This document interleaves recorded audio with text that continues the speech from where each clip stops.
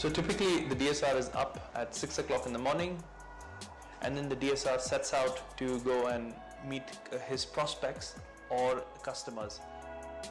So they have to travel anything between 30 and 50 kilometers to get access to the community that are working with kerosene.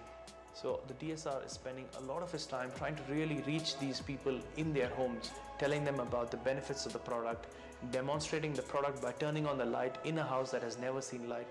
That is hugely powerful. M-KOPA's mission is to upgrade lives, and that's not just customers' lives but also lives of all the people working with M-KOPA. Katika ile kijiji nimetoka na kuna nafasi nyingi za kazi, lakini ni za wale vijana wenyewe wanajiajiri. Shida ya kujiajiri ni kwamba wateja si wengi na uchumi uko chini.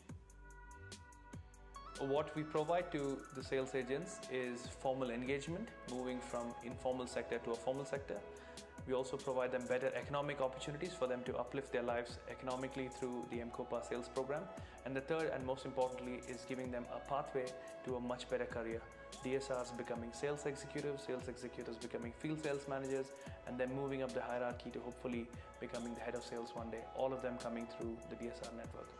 So in 2016 we had 1,000 DSRs across the country, and we have steadily grown that base to over 2,000 DSRs right now in the program. We are also very happy to see a large number of women doing extremely well in our program. We're talking of about 50% of our sales force being women, and if you look at the top 100 performing DSRs, if you look at the females, they are actually having a higher productivity than the men. Prior to M-KOPA, I was self-employed. After being interviewed, I was taken to trainings. I was taught about the products very well.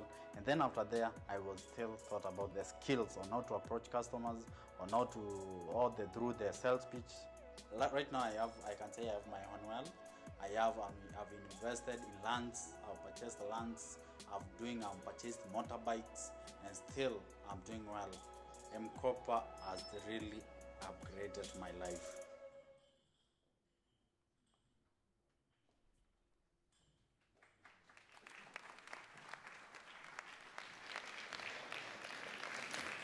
Welcome back, everyone. We'll hear more about M-KOPA later on in the program. I must admit, when I heard the narrator in the video say that the women DSRs are actually more productive than the men, I thought, duh, that should be the case, right? Before the break, we talked about the challenges and difficulties of investing in developing countries. In this next part of the program, we'll turn our attention to focus more on the opportunities. How companies in the Norfund portfolio have captured these opportunities. Before we do that, however, let's welcome our second startup entrepreneur from the network, Young Sustainable Impact, young passionate innovators who want to change the world. Mr. Lucas Kell, founder of Water Reporter.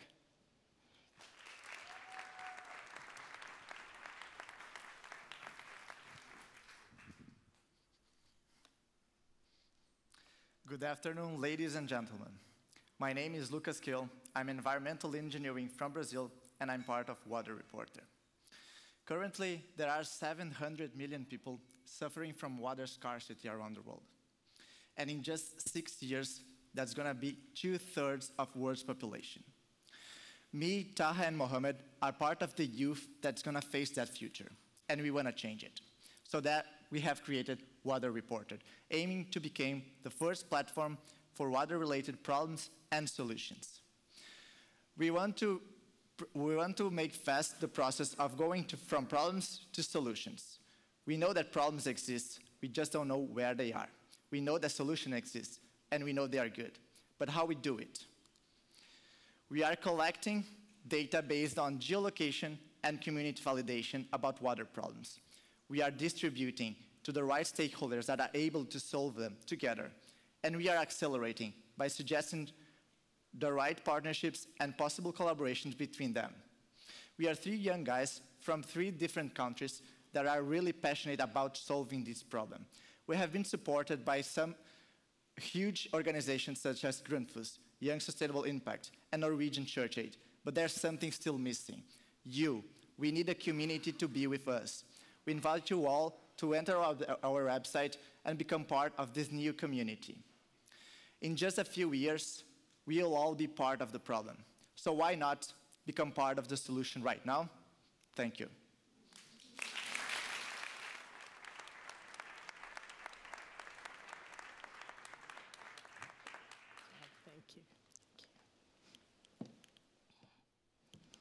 Thank you very much, Lucas.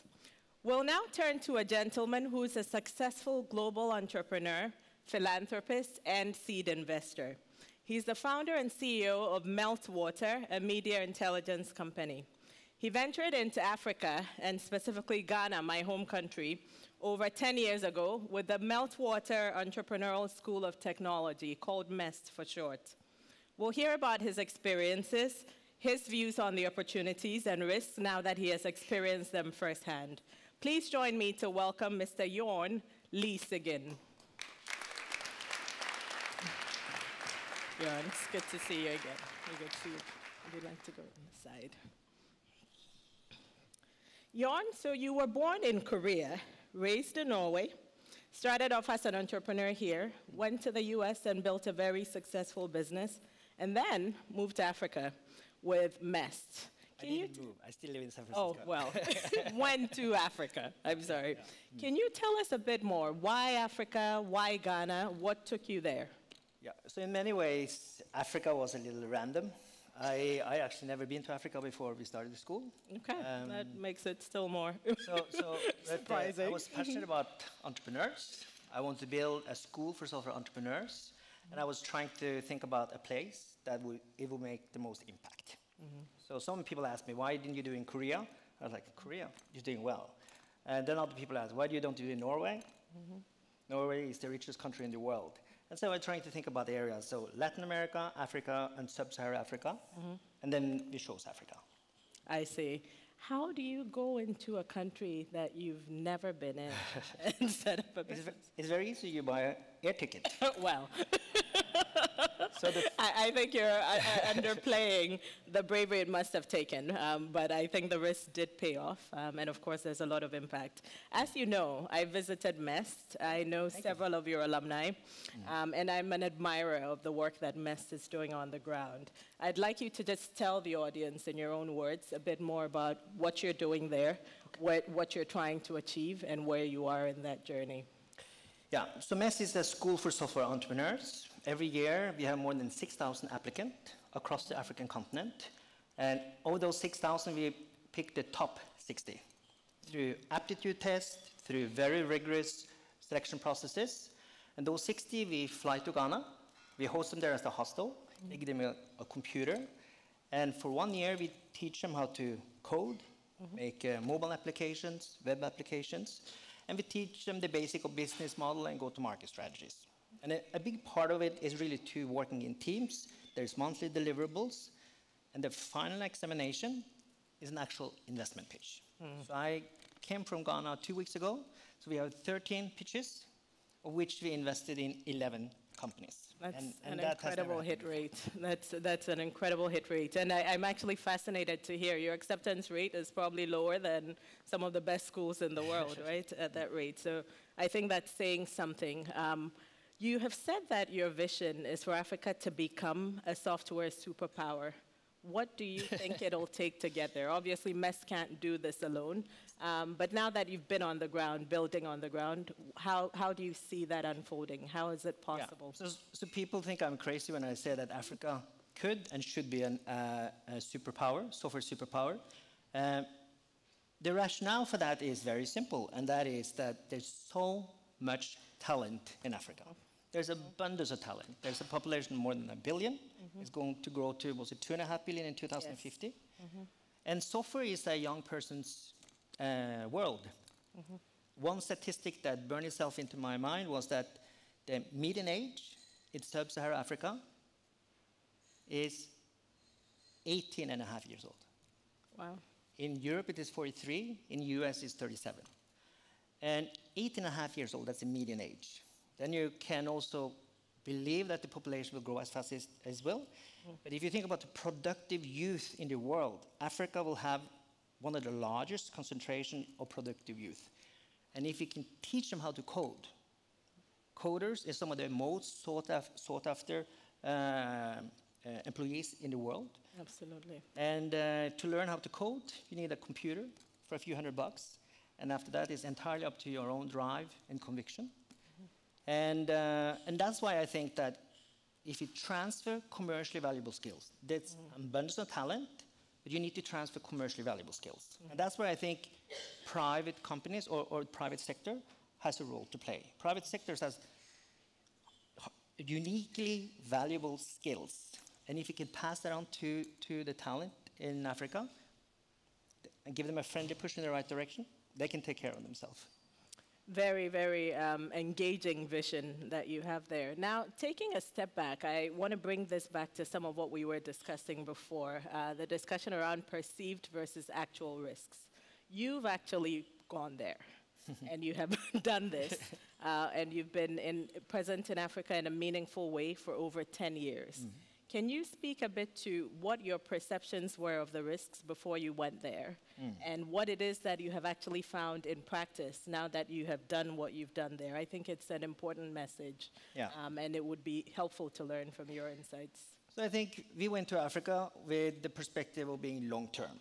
And I think also the luxury that we had was that we used our own money. We are not depending on donors and so on. But we came to Africa primarily for a philanthropic perspective. Of course, we didn't know and understand what we were getting ourselves into. First time I was in Nigeria, I made sure that I said proper goodbye to everyone in my office. I don't think you're alone, but I will not join the Nigeria bashing. Yeah, so it's a fair point, though. The perceived risk was quite big, and mostly because I didn't know.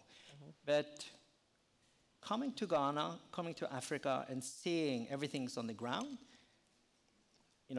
I usually say if I was in my 20s, I would move to Africa in a heartbeat. It's the continent with the biggest opportunity that is out there. And my business is in all over the world, and including Africa. But I think in terms of opportunities, particularly for an entrepreneur, the African continent is unrivaled, I think. Of course, there's lots of problems. Of course, there are lots of challenges. But that's why there's also opportunities. There's so many services that doesn't exist. There's so many sectors and needs that are underserved.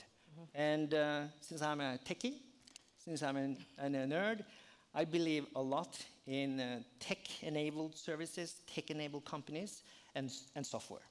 And if you take one step back and look at the biggest wealth creation that's taking place today, it's in software. The biggest fortunes in the world today come from Amazon, Facebook, Microsoft, and so on. But that's in the Western world. It used to be natural resources, industries, and so on. If you look at the biggest fortunes in Africa today, they're natural resources.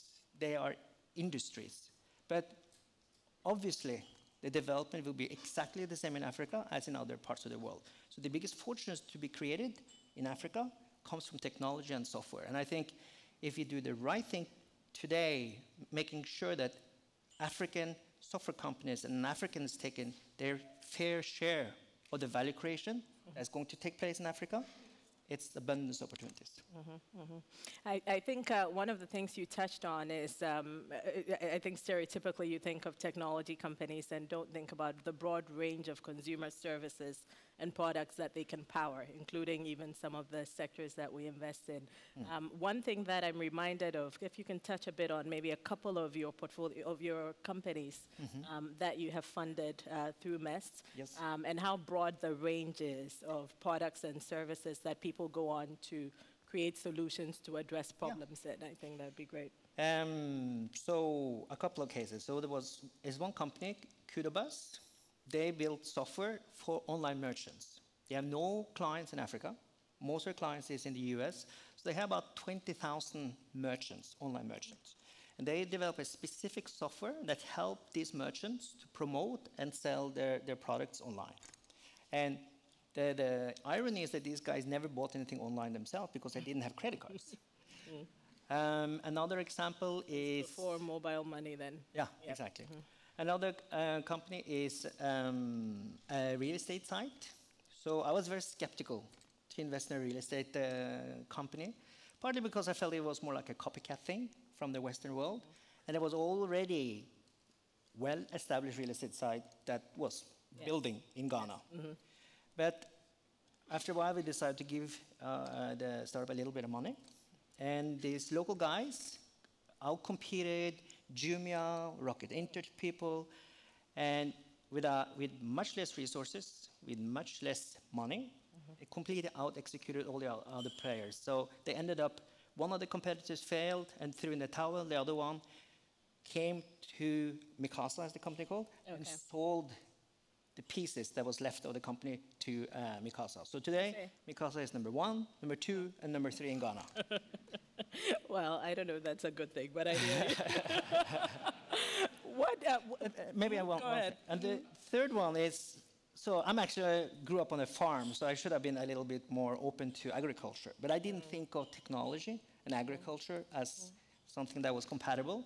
But we concluded that, based on some of the examples we've seen, is a massive opportunity to combine technology and agriculture. And there's a company called Complete Farmer, and they crowdfund farms.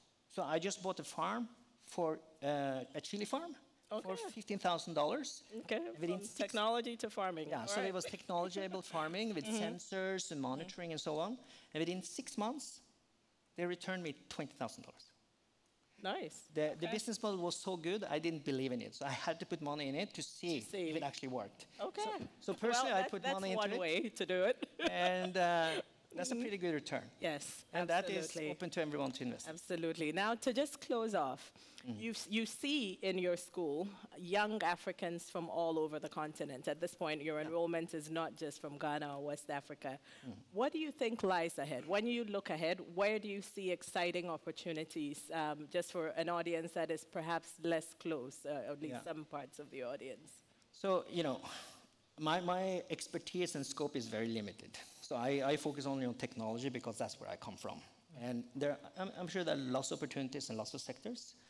But the opportunities that I see is in technology and technology-enabled businesses. And going back to, I think that the big fortunes on the African continent will be created from software. And I also think that when I said Africa can be a software superpower, it's not only to build software companies for Africa. I mean, today, India is a talent pool for software developers. Africa, with the population development, is obviously also destined to be that if the investment is applied in the right way.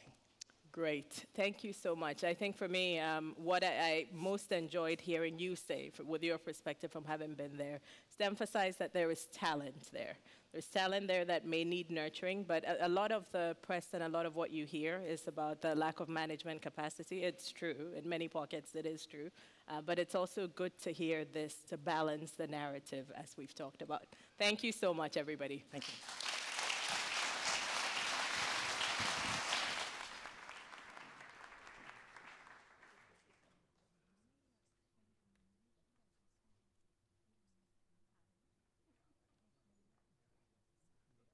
It's me again. I actually forgot. At this point, we've all become more informed about the need to invest in developing markets, and we've also delved into the risks, real and perceived, of doing so. Let's now turn to what's actually happening on the ground. You're in for a treat as we dive into the experiences of 3 distinct companies, all of them Norfund investees, to understand their business models, their challenges, and their successes. We'll hear from, in this order, first M-Kopa, who you saw the video for. CEO Jesse Moore will join us on stage. Next, we'll hear from Advanced MFI Myanmar, a greenfield microfinance institution with a focus on rural financing in Myanmar. CEO Yana Karian will speak with us. And then last, we'll hear from Freight in Time, a company that provides efficient logistics solutions to a number of industries, including the agriculture and humanitarian sectors in East Africa. Stepping in for the CEO, Shamit Shah, who unfortunately couldn't join us at the last minute for family reasons, is Norfund's own Abubakar Lawana, who is our project manager for Freight and Time.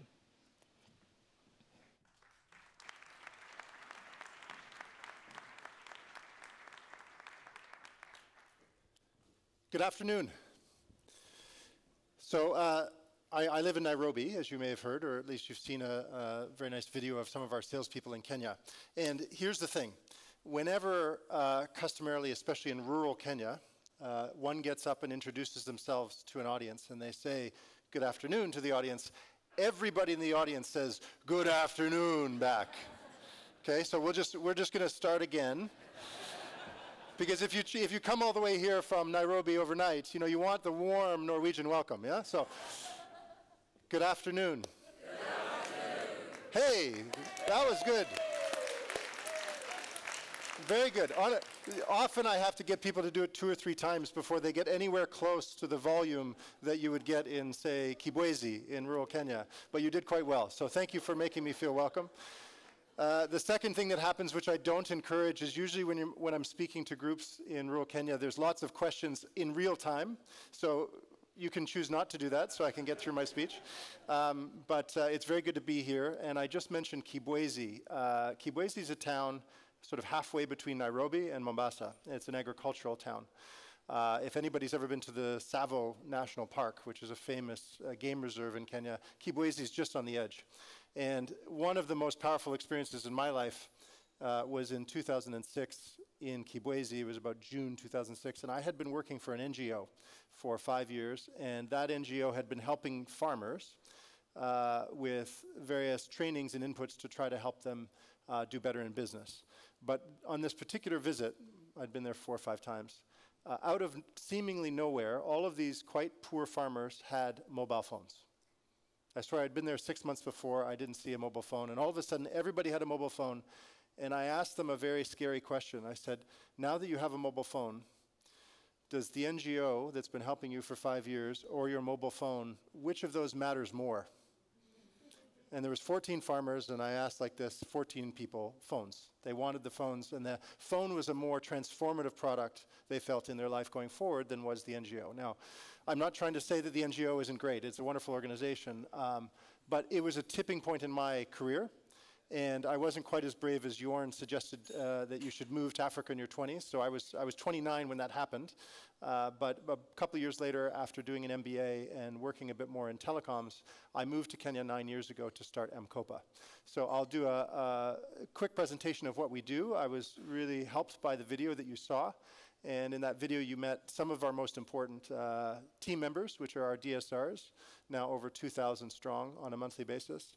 I should also say that I'm here with much gratitude to Norfund, not only for the invitation today, but also for the investment as one of our lenders in a historic facility, which I'll speak about a little bit in the end, but effectively as a lender, along with several other DFIs and Standard Bank, helping finance the customers that we reach with pay-as-you-go solar. First slide just says that we are often seen and thought of as a solar company. It makes sense if you've read the name on the card. You said M-Kopa Solar. And so yes, M-Kopa does sell solar, but it does so in a very interesting way, and we do it for much bigger reasons than solar alone. This is the size of the company today. So we're a little more than 9 years since we started piloting, but officially we're a 7-year-old business. There was a sort of year and a half when we incubated and piloted this concept with customers and built up a track record before we could approach the likes of Norfund and others to invest in a company. We're very proud of how large we've grown today. So we've now connected nearly 800,000. This slide's a little bit out of date, but nearly 800,000 homes in East Africa use our products every night. We've sold over 1 million products because many of our customers buy on a repeat basis. We have 900 full-time employees, plus this month we should have 2,500 selling DSRs. So I could say that over 3,000 people get a paycheck from M-Kopa every single month. There's the active sales agents, again, a little bit outdated. We have over 100 retail points of distribution. And late last year, we crossed an important commercial milestone, which was becoming EBITDA positive for the first time. and we remain EBITDA positive with hopes of becoming profitable in the very near future in the next few quarters if things go to plan. So I think the important point to know is we've started a business with real social impact, real environmental benefits, but we also want scale, and scale means sustainability, and that means profits. So all of that is coming through.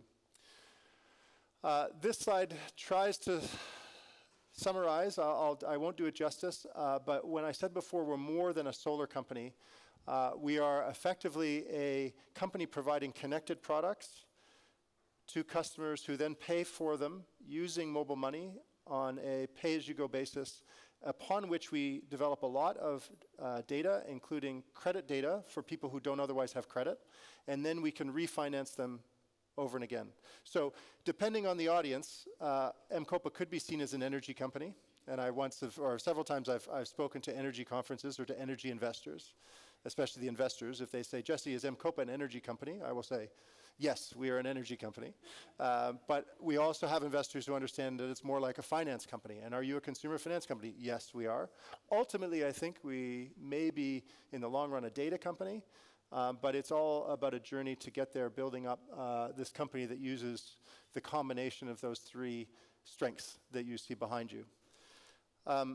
Let me, though, try to break it down more into the sense of one household. Okay, so the Onyango family here would be very typical of a customer household of M-KOPA, and they would have an income of about $200 per month for the entire family. Okay, and prior to M-KOPA, they would have most likely used kerosene, batteries, candles, and other forms of off-grid energy substitutes, as I call them, to light and power their home. Okay, and the main needs that we're trying to address with our entry-level systems, solar systems, would be lighting. That's done by kerosene and candles. Batteries, which is used for radios, and phone charging costs. So if I have that mobile phone and I'm in Kibwezi, but I don't have power, what ends up happening is I go to a shop or a neighbor and I pay them 10 cents or 20 cents to get my phone charged every couple of days. And if you bundle that all together, the average Kenyan household that lives off the grid that would earn about $200 a month would spend about 60 US cents daily on energy. Yeah? It sounds like a very small amount, but if you multiply it by the fact that there are 5 million homes that don't have energy, and that each of those homes would spend on average 60 cents a day, you get to a very big number, yeah, which in Kenya is about $2 billion a year, US, being spent on off-grid energy.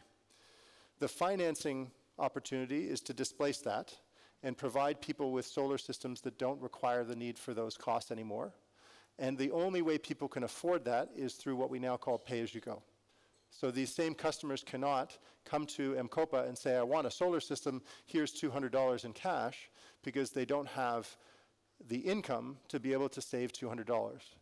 Our proposition was how to finance solar on an affordable basis and displace the 60 cents with something better. Some of the development impacts are listed here, but we'll get more to that in a future slide. So here's the business model. It is explained in a few sort of green, what are these? Columns. But a customer like the Onyango family, and when I say customer, I'm interchanging the household with the people. Not only are the women better salespeople, they're also better customers, for clarity. And I think it's because in the household, it's usually the mother that's caring for the needs of the children, and the children and lighting go hand in hand when it comes to education. So a lot of our sales pitch, what the DSRs say to prospective customers is, what matters most to you in your life? It's the success of my child. How does your child become successful? They need to study well at school and earn a way into university. How do they study well? We need good lighting. And kerosene, I can tell you, is not only expensive, but it's a terrible way to light, and you can barely even read by it. Never mind the damages it brings to health and the environment. And so for a mother to be able to afford clean, renewable energy is not so much because the environment will benefit, but it's because their child will benefit. And that, to me, sounds like a very good sales pitch. So the customers will pay a deposit of about $30 US. Now that deposit may sound high, and it is. It's the bane of my existence, yeah? I wish we could make that deposit zero, because then I could sell millions of systems every year rather than hundreds of thousands. But that is the only mechanism we have to be able to tell if the customer is really serious. I call it the sell the goat money. And I can literally tell you stories. I was in Tanzania about 2 years ago. and we met a prospective customer in rural Tanzania, and she said, I like what you have, but I don't have $30. And she had a goat in her yard. And a goat in East Africa is kind of like a mutual fund. You buy it, and then you wait a little while, and you sell it when you need cash. So she went and literally walked down the street, sold the goat, and came back and bought an M-Copa system. So I always think the $30 is the will you sell the goat test. Do you really have skin in the game, or in this case, does the goat have skin in the game, in order to show to us that you're serious, which is not unlike in the West the way we finance home mortgages, right? We know what happens when you give mortgages away with no deposit. That's a story from 2009. This is the same principle where people need to show skin in the game, and that's the gating item for us on growth, but it's also the reason why then people tend to repay well. All their payments come through mobile money, and this I'm going to have to gloss over very quickly, but I hope you've heard of M-Pesa. Hands up, everybody. Okay, good. So you've all heard of M-Pesa. I had the privilege of working with M-Pesa. I get no credit. I was the MBA student who hitched along for a ride, but my co-founder of M-Copa started M-Pesa with a great group of people, and M-Pesa has revolutionized the Kenyan economy and is now, similar schemes are revolutionizing other parts of the developing world where low-income people who don't have a bank account can send you 50 cents through their phone instantly. And a very cool fact about M-Copa, and sorry, that's the only way we've ever collected money, okay? So we could not exist without mobile money because I couldn't possibly go and collect small amounts of money from people every day distributed across 800,000 homes. A cool fact about M-Copa this year is we are projecting to collect 31 million individual payments across 2019. And 31 million is a nice number because there are 31 million seconds in the year. So we will get to hopefully $70 million of revenue, but the way we get there is 31 million micropayments from poor people deciding to buy our energy instead of buying kerosene. And at the end of the program, what is important to know is they can develop a credit history with us, and we have a piece of collateral to lend against in the home. So when I say we've sold 1 million systems to about 800,000 homes, the delta of now about 400,000 is customers who've bought something else. And that something else can be more power, or it can be a school fee loan, or it can be a bag of fertilizer. It doesn't really matter. But we can provide the customers with something else in bulk that they can't pay for, and that we can have them finance again with their solar system as the collateral. If you went to the bank and you said, I want to buy a second home, you could mortgage your first home and use that cash to finance the second home, and that's the same principle of what we do every single day. The vision is a totally connected home. And this is happening. I can tell you today that we have live SIM connections in 800,000 homes in Africa. This is where the data starts to come in, okay, the connectivity. But we put that connectivity there not for the data initially. We put it there so we could remotely shut things off when people don't pay and turn it back on when they do pay. And 31 million times this year, when people pay us, we will send a signal out to their solar panel to turn back on. The growth of this business model is quite phenomenal, okay? And I'm not saying M-Copa alone, I'm saying the business model. And I think we deserve credit as a business for starting a model in an industry. There are dozens of competitors in our space. I wish sometimes there were a few less.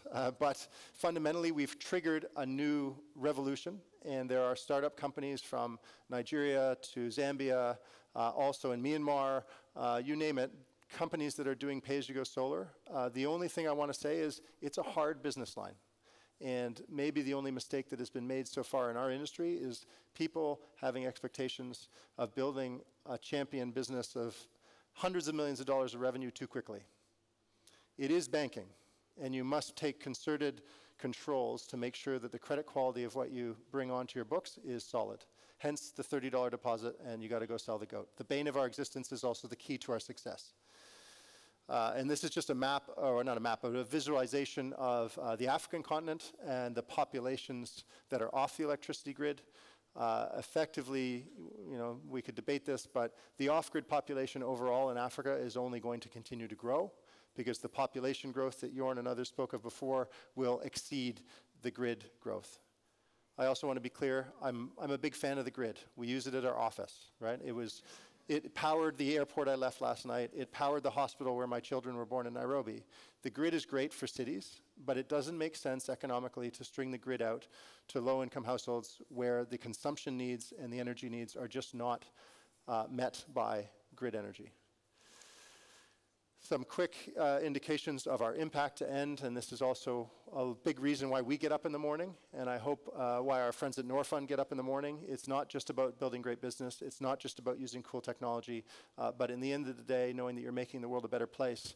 And when the days are hard and long and you can go to bed thinking, well, at least for whatever I had to deal with today, we can know that millions of people have gone to bed with clean energy. They've gotten rid of kerosene. I won't repeat the numbers that are here. But you can see the impact stretches from economic development to the environment, to education and health.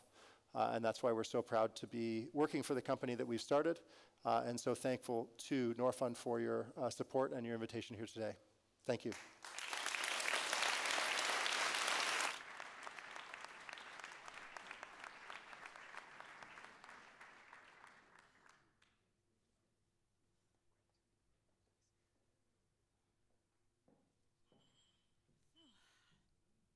Good afternoon, ladies and gentlemen. Oh, wow, it works. All right. We can try it in Myanmar. Mingalaba. Perfect. Okay. Good afternoon. So my name is Yana Kadian. I'm the CEO of Advanced Myanmar. And my life has, let's say, put me in this wonderful country 2.5 years ago with a chance to start up a greenfield microfinance institution. In my former life, I have worked a lot in microfinance all over the world, and the situation was such that I was always coming in crisis, trying to figure out what to do better, how to get this institution through the crisis. Last one was in Tajikistan. And so a startup seemed manageable.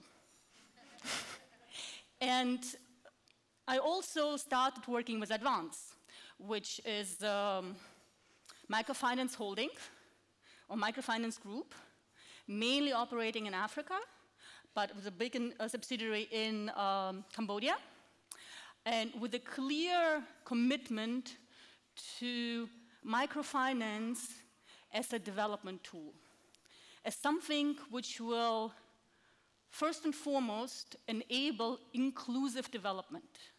When we look at Myanmar today, the country opened up 6 years ago. We saw economic growth, GDP growth, 5, 6, 7%. That means the country is coming up. Now, how do you make sure that all the people, or majority of people, do actually have a chance to be included in that development, and not excluded?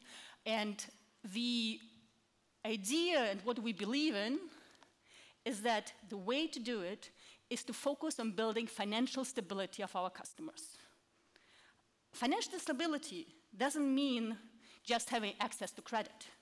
Financial stability means how can I receive solutions to my real life problems when I live in a village, which will make me have a peace of mind so I can focus on the future, rather than being concerned on a daily basis. What happens if my mother gets sick? How do I pay for that? What happens if my house burns down? So the idea which we're coming in is that providing financial solutions for real life problems to small entrepreneurs and farmers is on the core of inclusive economic development. That's what our business model is built on. Where are we? Myanmar, an interesting country. It is the 24th biggest country in the world in terms of population, 60 million. It is mainly rural. 70% of the population lives in a rural area. And the access to formal financial services is still very, very limited. And that means majority of people are using moneylenders, family, and dealing with their financial needs through their families. And only 12% actually save in a sustainable way with their regulated institution. But one interesting point about Myanmar is that 80% of the population actually own a smartphone. We're not talking mobile phone, smartphone.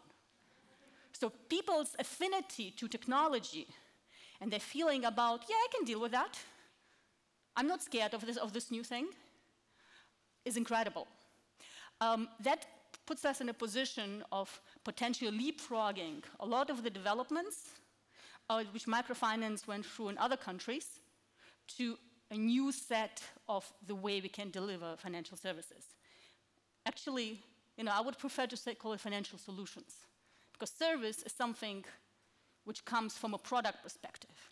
What we need to look at is solutions. So where are we? After 2 years, starting up from a hotel room, today we have over 40,000 customers. We have been able to open 13 branches all over in the northern part of Myanmar. 55% of our population, our customers are in the rural areas. Those are village bank customers, those are farmers, people who work in the villages.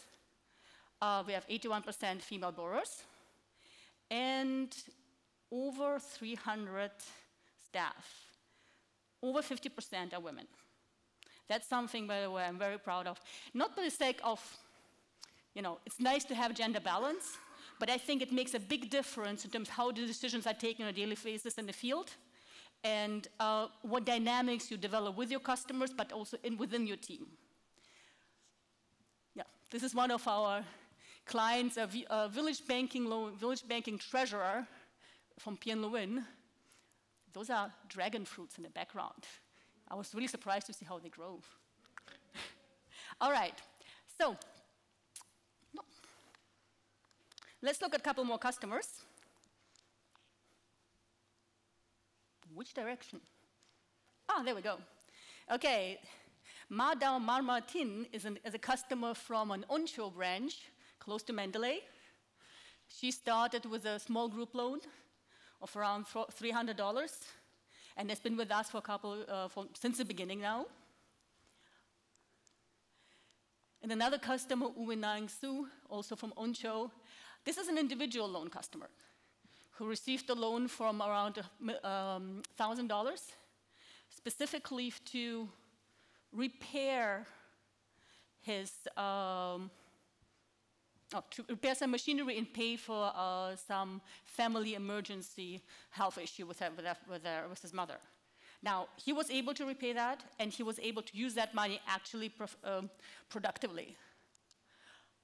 Now, starting up an institution in a developing country can be challenging. I think we just heard from our colleague before. It's not always what you expect, or it's better to say, expect the unexpected. But there are certain things which you go in with. And some of the things we heard was like, you don't get enough capacity on the ground. People are not there. Specifically, if you want to do a financial service, or provide financial solutions, it boils down to people, because money is fungible. What you do provide is a relationship between your staff and your customers. If you want your customers to be treated with care and respect, that's the way you treat your staff. Now, reality in Myanmar is that we're coming in, and there are no educated CROs. The market does not exist.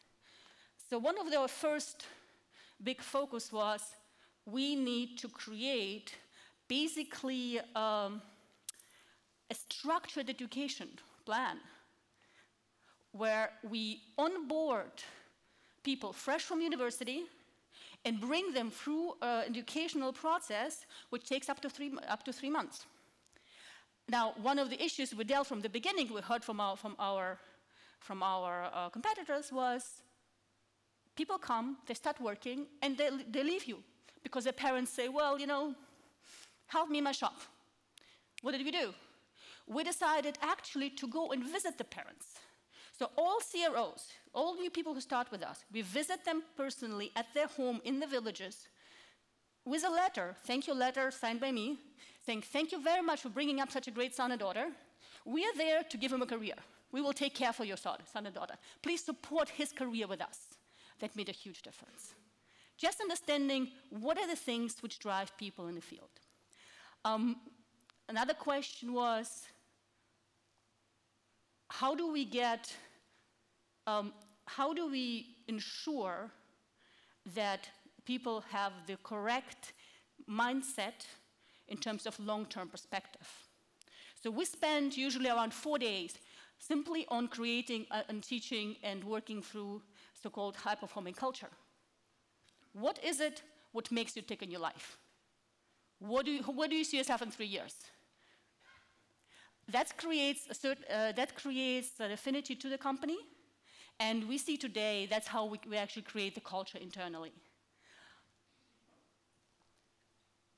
Training and creating the different levels in the company is in the core of that.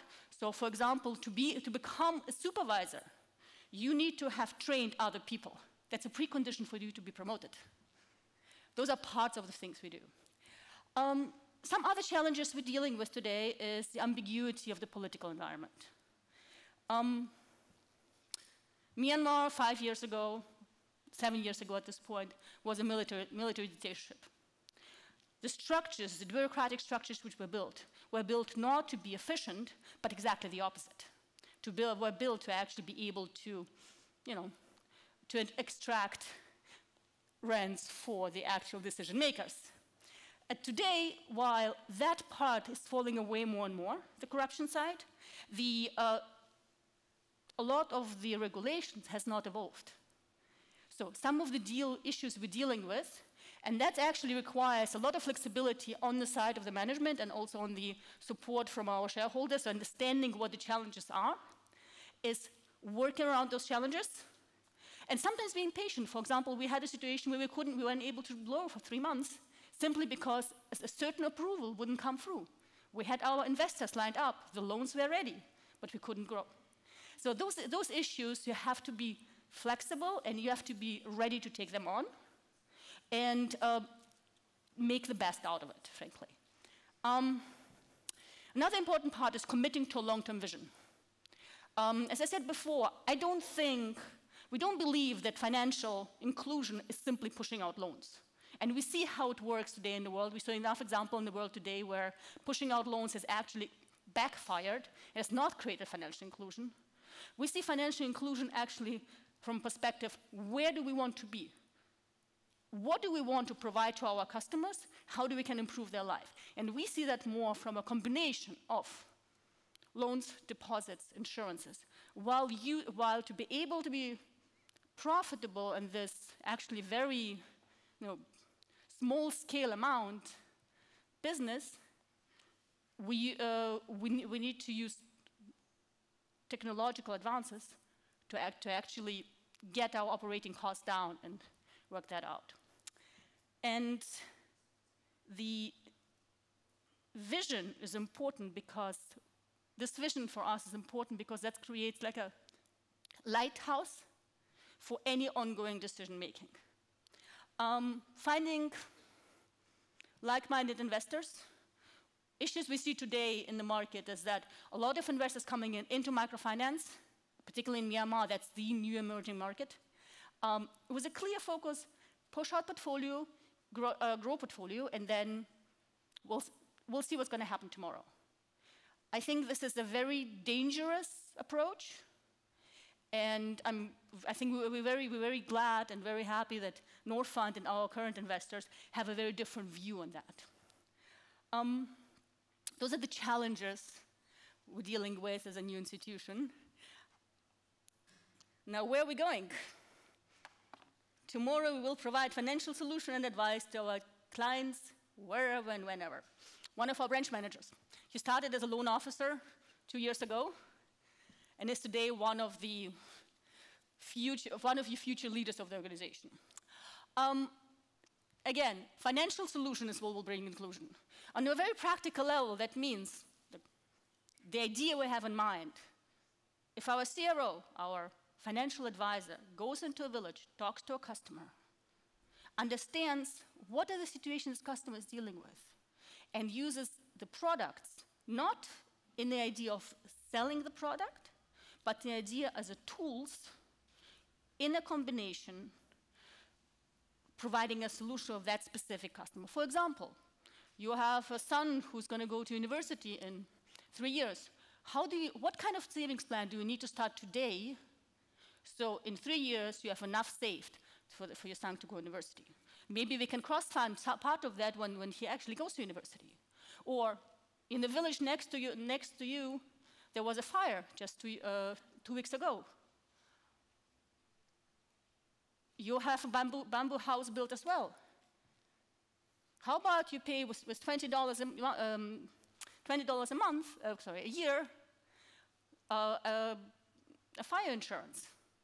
Those are a solution to real problems. Now, we are very new. We're still only 2.5 years old.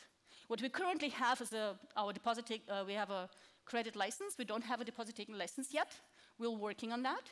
But I think what we're looking to do is get to a level where we provide financial solutions on a bigger scale for each individual customer to help people be included in that economic growth, not to fall by the side. Thank you very much.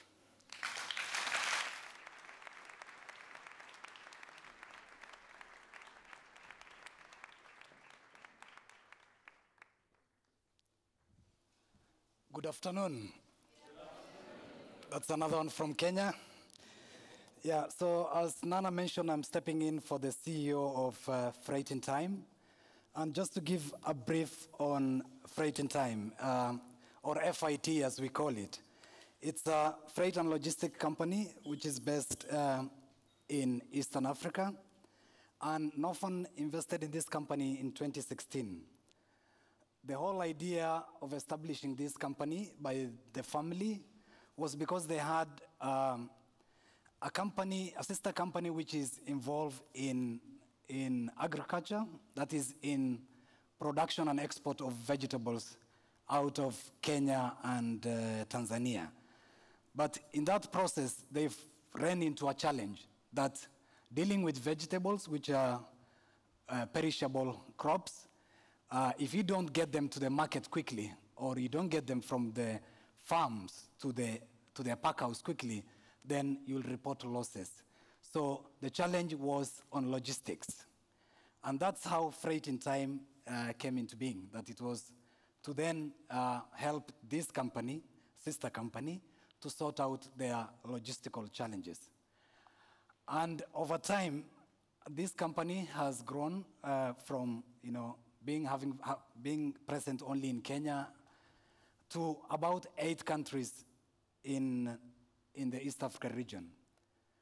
And as you can see on that map, if you have a presence in 8 countries, you can sort of, and also have agents in the other countries, you can then connect Africa, you can connect companies to even the landlocked countries in Africa.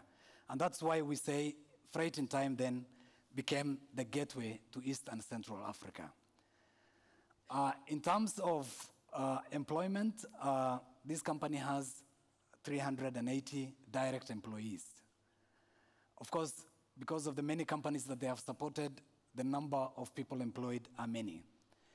But in the process of meeting their own needs, they noted there was a huge gap in the market because other companies were also facing logistical challenges. And that's why then they started supporting many other companies, which I'll give some examples on.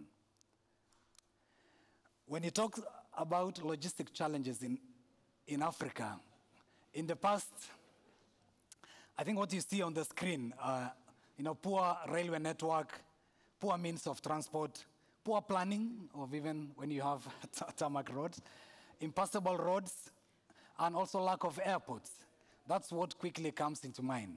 And it was interesting when the panel who was here before discussed about some of the challenges that you think are there in Africa, some of you mentioned about logistics.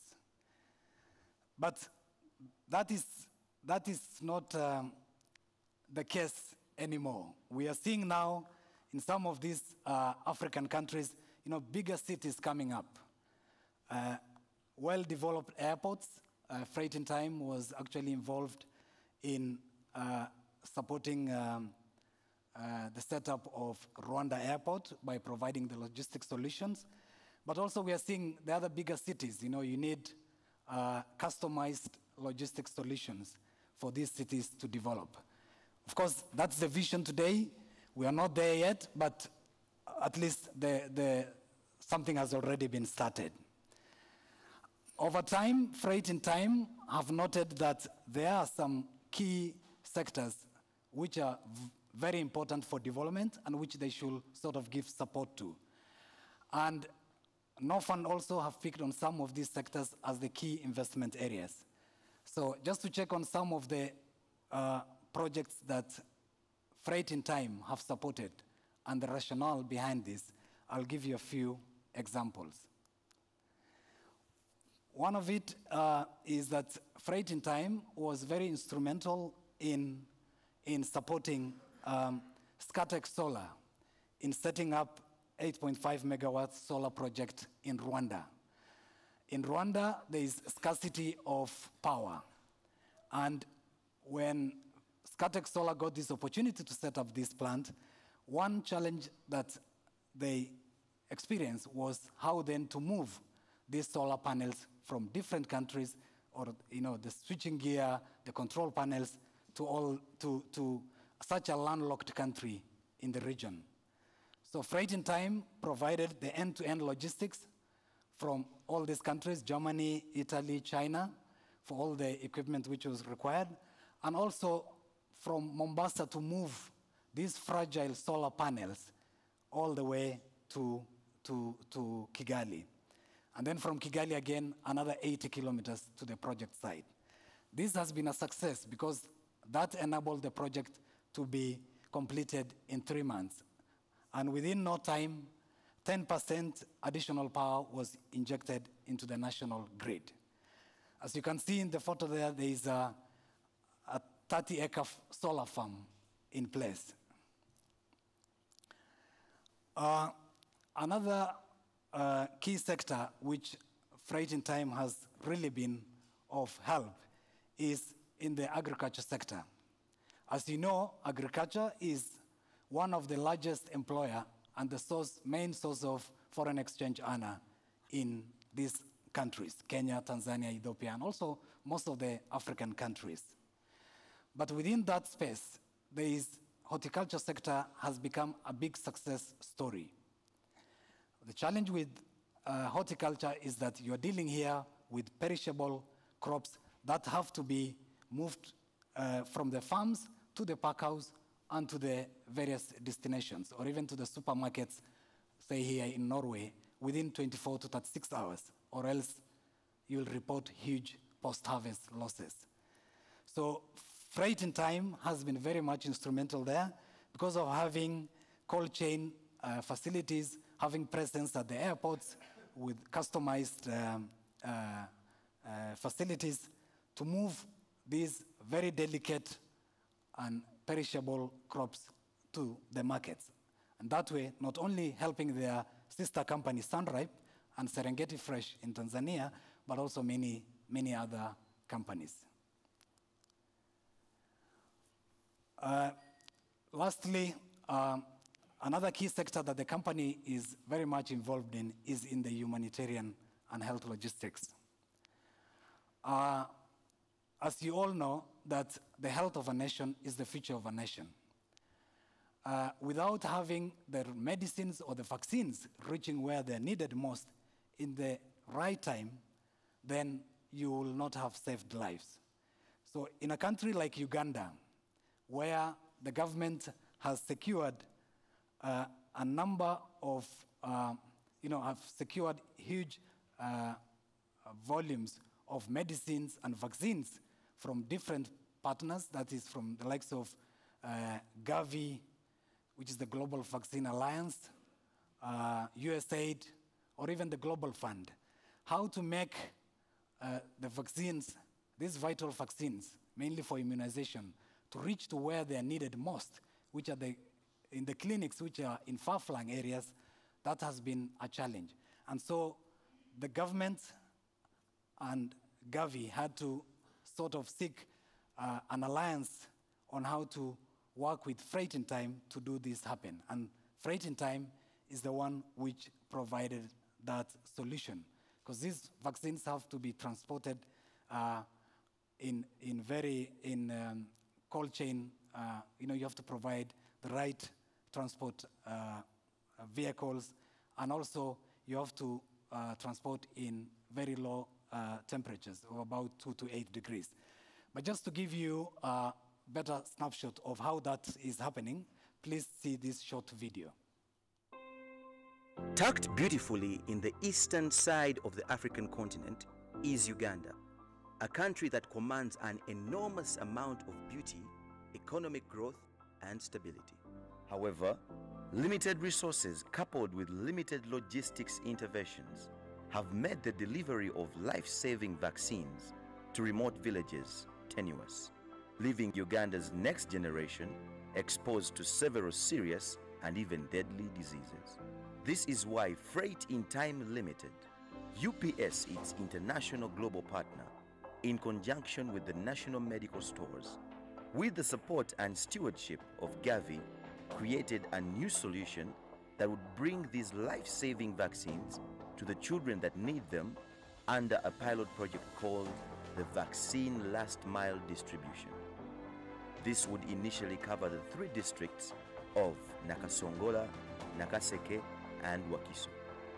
Freight in Time ensures reliable distribution and availability of vaccines in the facilities through equitable allocation of vaccines, timely delivery, and supporting facilities in proper record keeping and accountability on a monthly basis. To attain a cost-effective distribution, Freight in Time mapped out efficient delivery routes and created a mobile app that allows for ordering and stock taking at the health facilities. A remote temperature device has also been introduced to all delivery vehicles and fridges.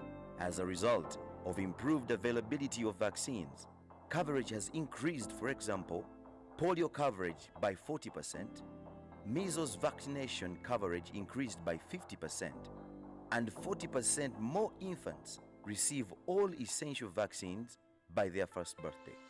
The success of this Gavi pilot is a testament that a well-managed public-private partnership can work and bring about value. Our solution is now open to multiple commodities that required cold chain transportation and potentially to all the other districts in the country. Freight in Time is not just about logistics, but we are saving lives every day.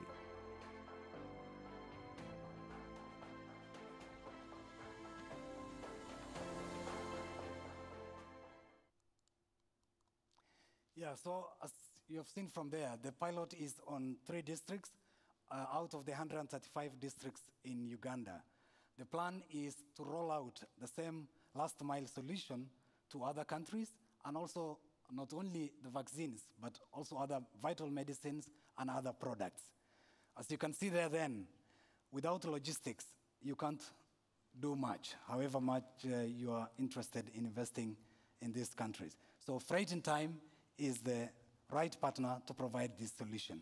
So with local expertise, regional coverage, global reach, and with all these customized solutions, we think that FIT and Norfund are helping to build that backbone in Africa. Thank you.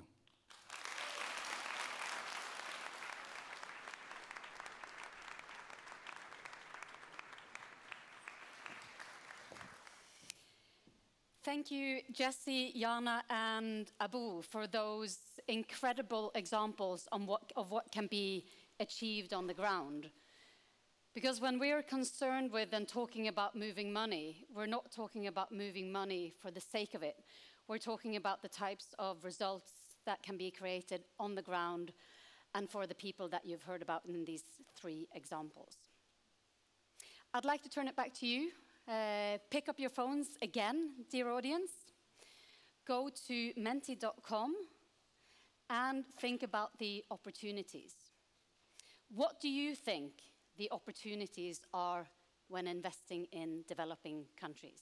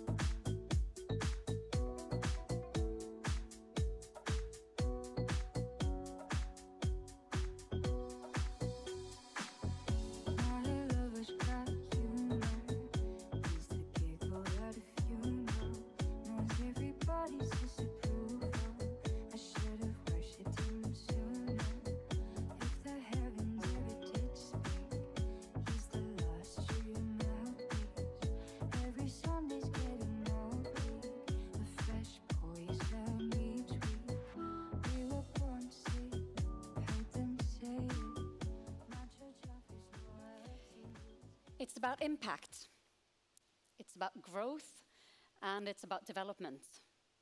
Many of you are also seeing opportunities for returns, creating returns while delivering on impact and development. And for Norfund, this is a prerequisite, because if we're going to help create jobs and improve lives, we need to have companies that are healthy and profitable, that can actually deliver on that ambition. Now, what can we expect going forward?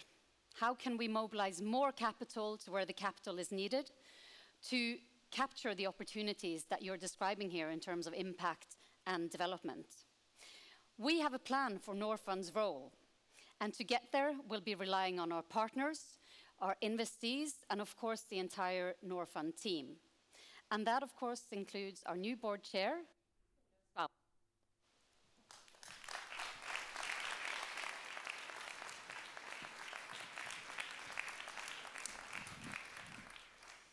Ola, welcome to the team. We're excited that you have joined us. Can you tell us about your motivation for joining the Norfund team? I'll do that, but first I bring from Kenya, what you do there. Good afternoon. Good afternoon. I think we should have that in Norway as well. Yes. I think we have a new tradition. A new tradition. Yeah. Well, first of all, I would like to say that it's a great privilege to be the new chair of Norfund. And Kristin Clement, been there for 12 years, so it's a great privilege to take over the role after her. And I would also say, after being here today, I'm very proud to be the new chair of Norfund. And my main motivation is, what we learned about today, creating jobs, improving lives, through investing in companies that contribute to sustainable development. That is very important to me. And I have a background from the financial sector for 35 years, investments, and I think it's very meaningful for me to use my competences and experiences to create value. Mm-hmm. But I would also say that an important factor is that the Norfund team, I think it's great to be a part of the Norfund team. Tellef and the team, you have great reputation, is very well respected, and that is very important for us to deliver on the mandate, because Norfund has a great responsibility. And one part is that we have the financial capital. We heard about today, the minister said that 1.9 billion more capital is coming to the fund this year. That's a huge amount of money. But we need to create value on this capital. And then that is a great achievement to do that, because like we've heard today, you have to find the right companies you have to invest in. You have to do that in, find the companies that need it the most, where we have the most development effects. We heard here today that we do need to find the good partners. Who do we do it with, so that we can get more capital invested. And thirdly, we need to be very active and responsible owners. And all this is quite a challenge. But we do see that Norfund has a good track record. And so that is very impressive, really, what Norfund has achieved over the years. But we have to be clear, it is a demanding mandate. We have to be realistic. So that going forward, we have to make clear that this is a challenge, but I'm really motivated to be part of this team in order to deliver on the mandate. And what are your expectations and hopes going forward, your aspirations for Norfund? I know it's early days, but some reflections. Well, it's so inspiring to be here today, I must say. And in a short while, you will hear the new strategy of Norfund. And it's a good thing. It's been a very thorough process. And what you will see is that it's a very ambitious strategy, very ambitious. But that it should be ambitious. We should be ambitious because we do have a mandate where we should take on risk. And we do want to make impact. So that is part of the strategy. We should have the bar very high. If you look at the scale of the challenges and also the opportunities, we have to be ambitious, right? Absolutely. So we are ambitious, quite clear. But again, we do need to deliver on the development goals. We do need to have financial returns. But I will also say that one important factor is that, we also have to be aware of that we do need to operate in a very responsible way, in a very professional way. We are dependent on trust. We don't have the trust, we will not be able to deliver on our mandate. So we do need the trust from our owner. We do need the trust from the companies that we invest in, from the civil society, and I would say the society at large. So that is very, very important.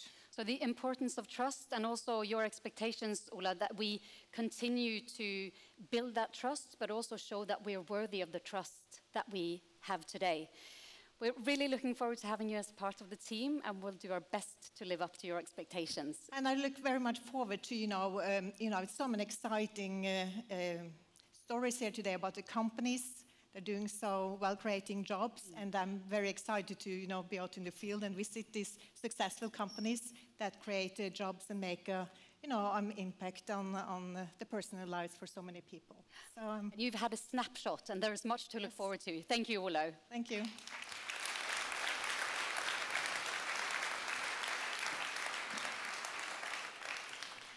Now it's time for us to turn back to Norfund's CEO, Tellef, who will introduce Norfund's new strategy.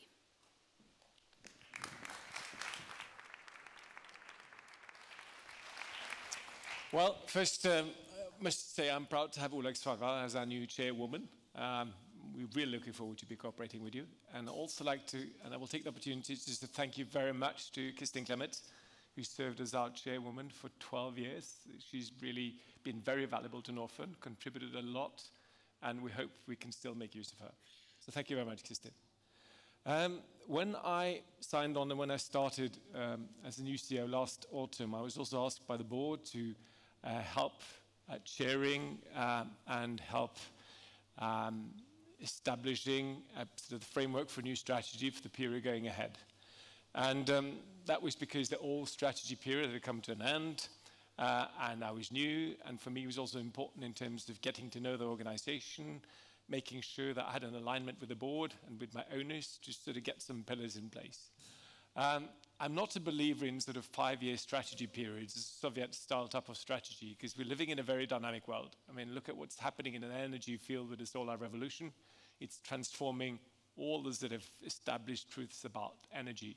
Look at what's happening in financial sector with fintech. It's really, fast undermining the pillars for the banks, right? So we have to keep on adjusting, but we still need to set a direction. We need to have some clear views as to where we will be moving, But we also always have to keep in mind that it cannot be set in stone. We might adjust, or we will be adjusting, and going forward when we're meeting here again, you will probably hear me saying that, well, that didn't quite work out, so we're doing this instead. But I don't see that as a defeat. It's more natural. That's the only thing to do when you're living in a market changing so fast. In terms of what we heard today is that, I mean, that one thing is the economic aspect of what we're doing, but the way I view it, the way many people view it, is that the several elements that needs to be in place for a society to build a sustainable development. I mean, we need institutions. We need someone that makes sure that there's law and order somehow. We need some governance, preferably good governance, but at least some sort of a governance. And we need social development in terms of education, in terms of a health system, in terms of some security levels. And of course, we also need, as we've been hearing today, sustainable economic growth. But our mandate is to focus on the economic growth part of this equation. And the mandate was resolved by the Parliament and written into law in 1997. And as such, our task and what we've been asked to do is to assist in developing sustainable business and industries in developing countries. That's what we're asked to do. And as such, we get 5% of the annual contribution that Norway gives to the developing world annually from the Parliament. But the other elements of this equation are obviously very, very important too. We're not asked by the government to assist Norwegian companies to export more or to help them establishing abroad. But we like, and we don't mind, of course, working with Norwegian businesses when we share values and we share goals. And we also obviously work with local industries and other international firms. We've been hearing today that the need for development is tremendous. I mean, we know that there's far too many people without jobs, and we've been hearing about how little funding and capital is going into our markets. That just underlines the fact that the need for government funding, the way we are providing it, and us and the other so-called DFI, Development Finance Institutions, as we're being called, that our role is still important. Ideally, they wouldn't need us, right? The market would be serving all this by itself, and the private sector would deal with all the investment needs. But unfortunately, in many ways, we still need it, and we play, in my clear opinion, a very important role.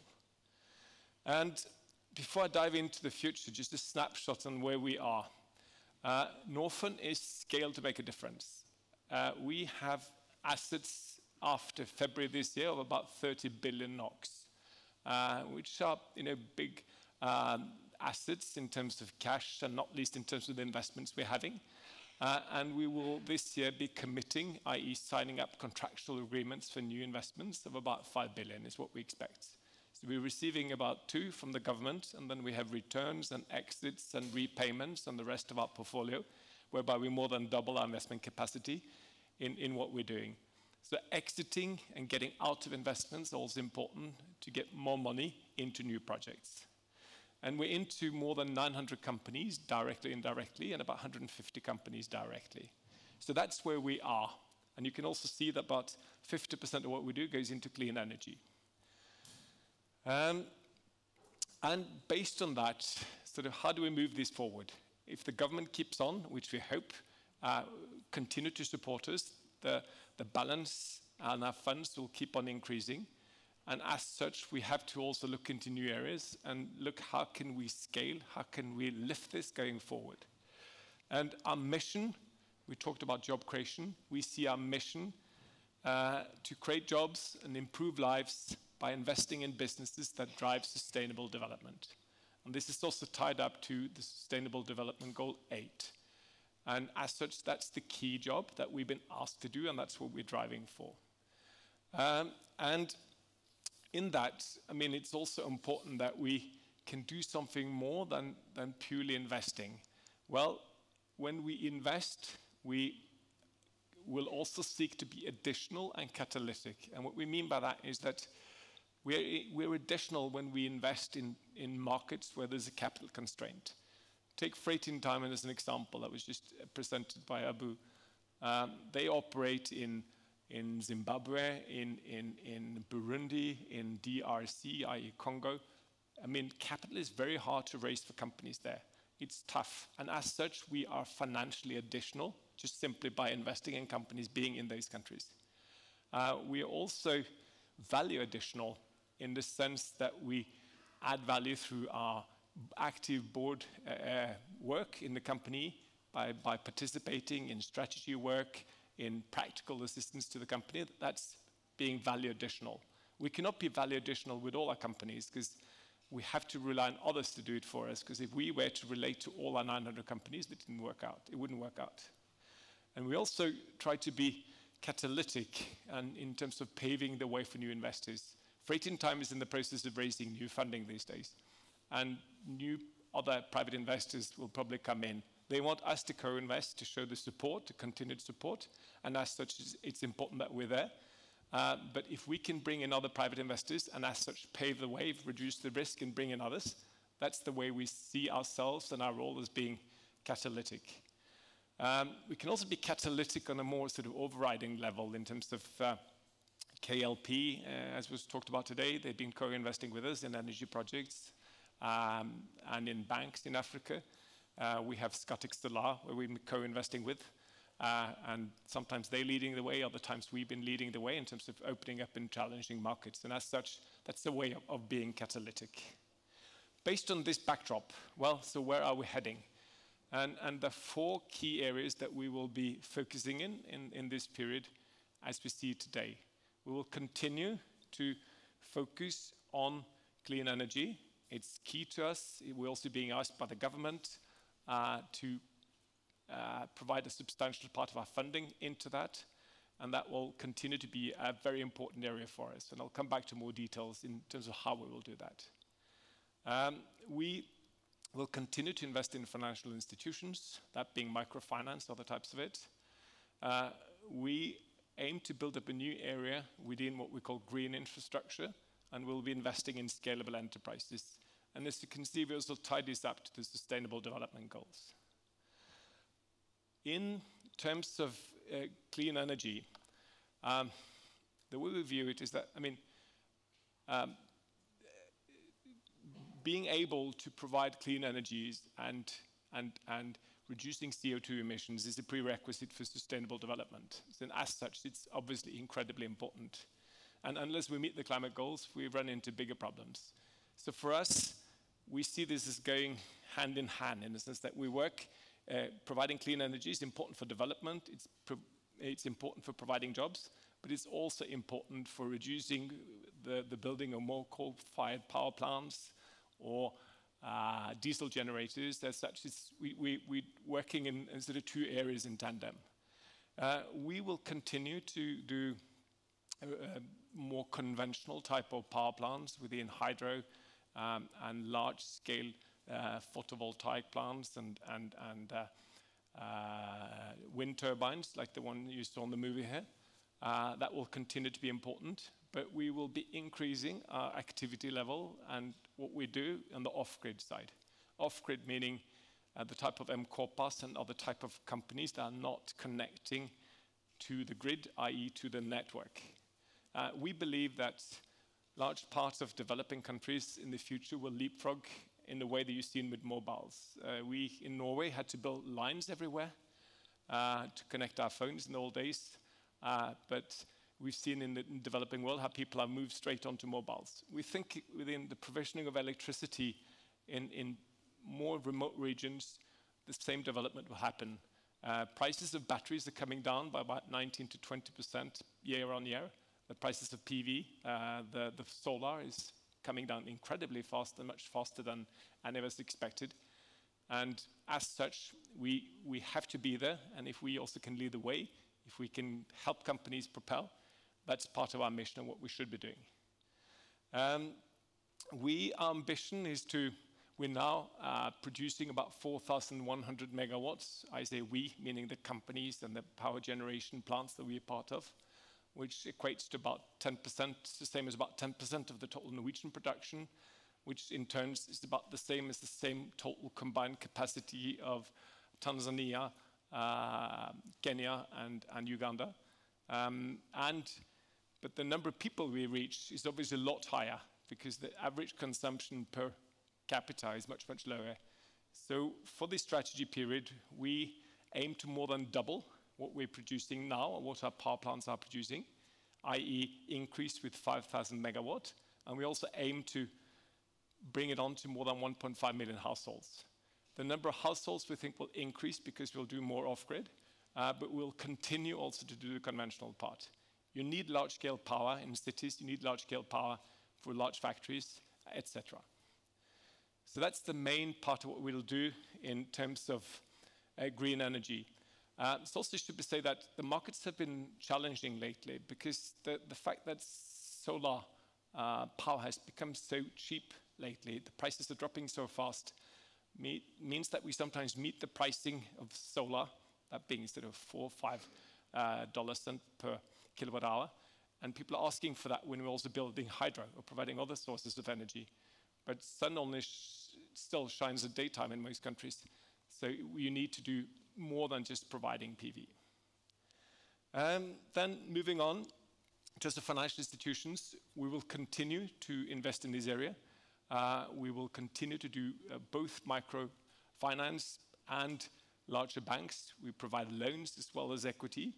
And we're active owners of a large number of banks in Africa, for instance. We'll continue to do that. We believe that having essential financial infrastructure, being able to pay electronically, having a bank account, being able to borrow money is key to development. So for us, that's still a very, very important area.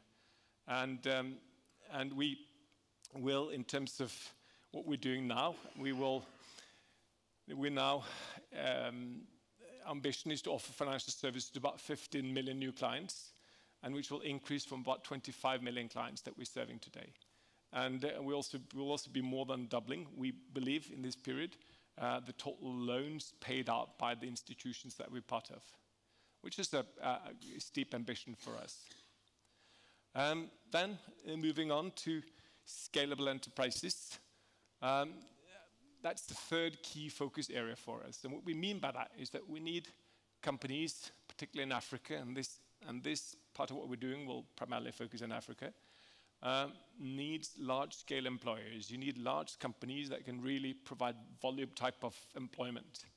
So we will do that partly by focusing on agribusinesses, and preferably businesses that are not just doing primary agriculture, but also do a larger part of the value chain, packaging, storing, and preferably bringing it all the way to the consumer.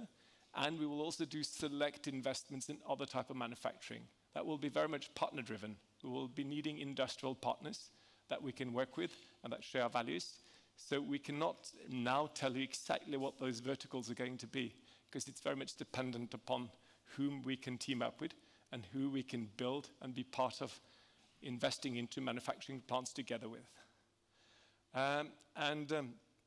So ambition is that we will, create a large number of jobs in this sector, 50,000 we've stated, but that number is still a bit fluffy because it depends on who we team up with and how we exactly structure that area. Then, when it comes to green infrastructure, that's a totally new area for us. What we're after is that we've set up a project team, and we are still in a very sort of investigative research phase. What we're aiming to do is to be part of providing key infrastructures to cities and communities, and particularly as regards waste management, and maybe water, and if possible, some transmission. Waste management is an area where many of you have been traveling in Africa or in developing countries where you see that there's waste basically everywhere. Waste is also value. I mean, in terms of plastics or metals or glass or paper, if it can be collected and if it can be used as fuel for energy, or if it can be recycled and sold off. So we are now talking to some potential industrial partners and seeing if we can do something within the waste sector. And it's a difficult sector because even in Europe, I mean, there are dodgy players, and it's been a sector that's sort of, there's still a lot happening. But we see opportunities, and we think it's an area that we as a DFI need to show the way, where we're prepared to take some risk and where we will be moving forward in the years to come. So those are the 4 pillars, the sort of 4 sectors that we will be focusing in this strategy period. And in terms of where will we be doing this, we now have 3 offices in Africa. We've got 1 in Asia and 1 in Central America. Those are important hubs for us, where we have, around those offices, we have what we call core countries, which are in Eastern Africa, Southern Africa, and Western Africa. We'll be expanding our so-called core countries, adding on a few additional countries, like in Western Africa, we will include Nigeria, Côte d'Ivoire, and Senegal as core countries. In Asia, we will be looking into Indonesia, also as a core country, and Sri Lanka. And in South America or Central America, we'll also include Colombia. Why these countries? It's a combination of needs, but also opportunities in terms of, for instance, on the energy side, where we can find projects that we deem suitable for what we're doing. We could also have included other countries, but we believe that we have to limit ourselves. We cannot be everywhere, even though we feel that we have a large capital base. It's still, in the global setting, it's still small. So we have to be focused on few countries. That being said, we also increase our capacity or our reach by investing together with partners. So we invest in funds, and we invest in funds both in scalable enterprises, but also in energy and in the financial institutions. We do it partly through funds. And we expect that then what we do through funds will increase somewhat in this period. And we also hope to work together with fund managers in terms of what we call sort of financial partnerships, and in a setting where we can be more flexible in the way that we operate. We now have about 12% of what we do in funds, and in this period, that might increase to about 20% as we see it.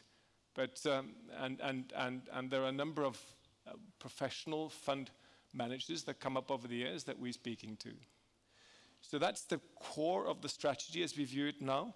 And based on that, we obviously also have to always take into consideration the cross-cutting issues in terms of climate, in terms of gender, human rights, and anti-corruption, obviously anti-corruption being key. We are operating in difficult countries, challenging countries, but these are very, very important concerns that we constantly have to monitor, look into, and investigate whenever we do a new investment, and also in the following up. But still, there are risks. The risks in many different levels. There's a macro risk, and for instance, one part of a macro risk could be that now there's lots of so-called concessional financing coming into Africa.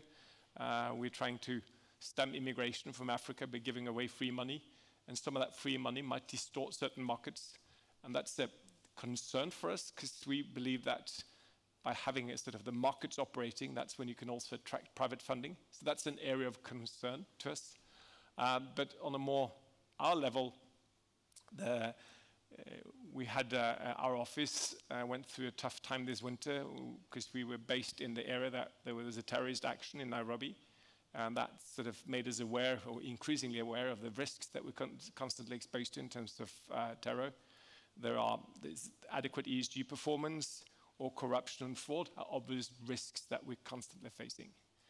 So we're doing our best to mitigate it, but these are risk factors. So to sum it up, I mean, I've tried to outline in very brief term and very sort of aggregated level the areas that we'll be focusing on. And I've been asked by some people that sort of why stating these ambitious goals while being so concrete, because you can be criticized. But my view is that I'd much rather 3 years from now not having fully attained the goals that we set, but if at the end result being that we take us further than if we set modest goals that we met, I'm much more happy. So I'd rather get that criticism. So that's where we're coming from. But we cannot operate alone. I mean, we need partners, we need co-investors, we need service providers, we need the NGOs, and we need the support from various players. We're just part of a big, big value chain. And many of you are here today, particularly from the Norwegian community that we're working with. We really appreciate your support, your interest, and the fact that you're here today. So thank you very much.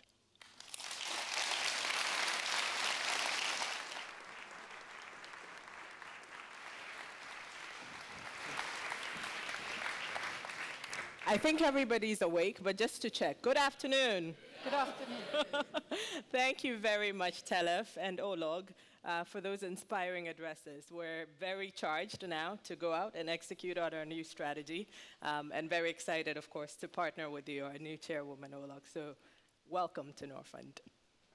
The time has almost come for the mingling part of our program. That will happen at the back of the room, the lobby, and in the winter garden, is our understanding.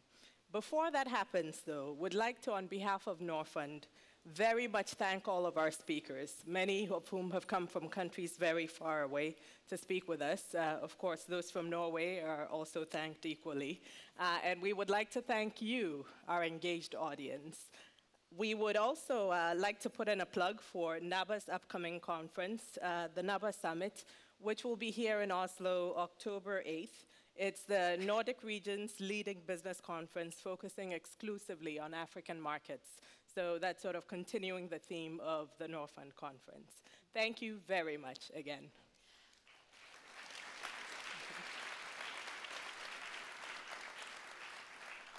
Am I the only one hearing the corks pop at the back? No, we're almost there. But before we're there, we'd really like to end with voices from our markets, some stories from the field, stories about why jobs are needed and the potential that this part of the world really holds, and how companies in the Norfund family is helping to create jobs and improve lives. Because after all, that's what we're here for. Thank you. Unemployment in Africa and the youth bulge needs to be addressed. The youth are a great potential. This is about the people. If they have an income, they create more of a market opportunity, businesses grow, they create more jobs, governments get more revenue. You kick-started a virtuous cycle.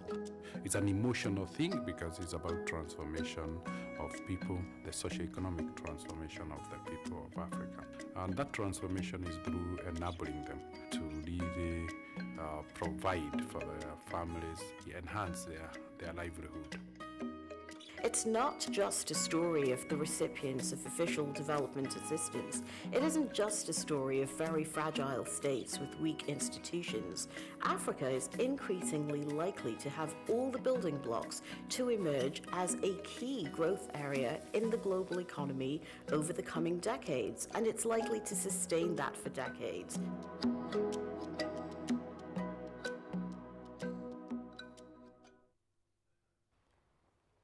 I am Mingo from Tianxianji village in the Sangjiang region in Myanmar. I'm a caretaker at Yoma Micro Power Plant, and I clean the solar panels. I have a wife and 2 sons. In the past, I worked as a daily laborer on farms. This provided our food and accommodation, but sometimes I had a job and sometimes I didn't. One day, I heard that Yoma Micro Power started. Before, we did not have a good village electricity. Now, we have electricity from Yoma Micro Power, and that is why our road and village are full of light. That is why I liked it, and I wanted to join them. My family life is better than in the past because I have a regular salary every month. We must save money for my youngest son's education. I can now also save some money from my salary to build a new house. I would also like to make a big donation when our house is finished, as this is in our religion. These are our dreams, and I'm expecting to reach our dream within the next few years.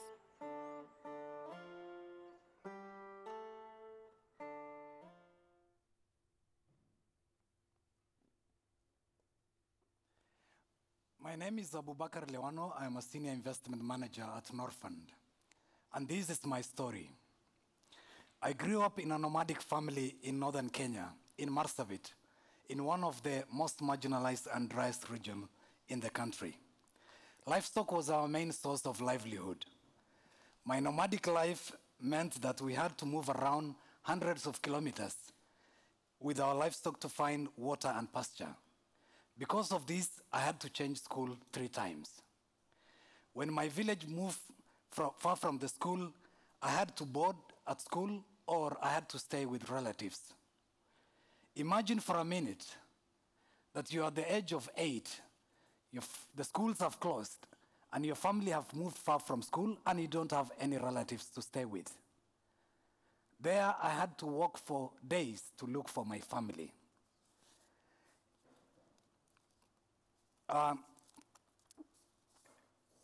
In 2000, the harsh environment that we lived in was prone to droughts and diseases that wiped out many of our livestock.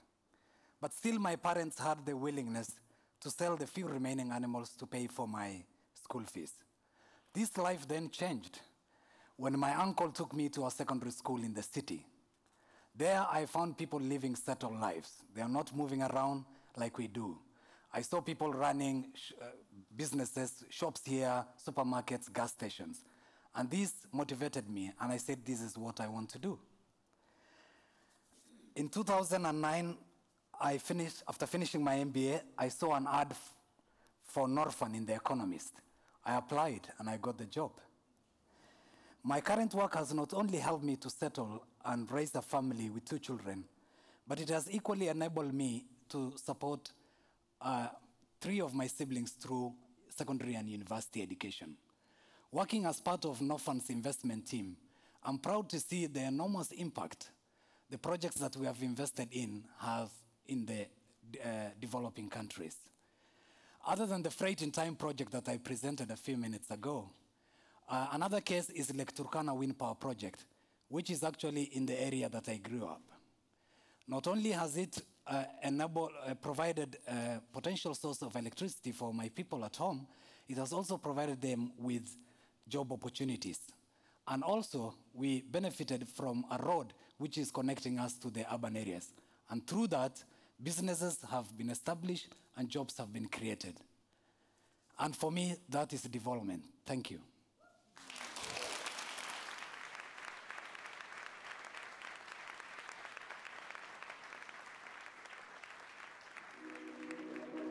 It has been a long journey for me because when I joined Kariki Group, I started as a value adder, a general worker. I was doing, I would call it casual jobs. Yeah? And then slowly by slowly, I came up to the year 2017 when I got a chance to be one of the production managers in this farm. My full names are Geoffrey Haile Masinde. I'm in charge of production operations in the whole farm. I'm very much proud. I can't remember the guys we were working with. At times they look at me and then they say, no, it can't work, it can't be. How did you manage to move to where you are? Then I normally tell them, if you take things seriously, keen to details, you will move. Because in Kariki, sky's the limit. I have a family, and I got a family after getting a job. So it's one of the benefits I got after getting a job. So I have a wife and 3 children. I have 2 daughters and 1 son. 100% I'm supporting their life. I'm providing basic needs from the salary I'm getting from this farm. The best thing to me is growth. So in 5 years' time, I'm looking forward to be a farm manager because I mentioned sky's the limit and I'm coming.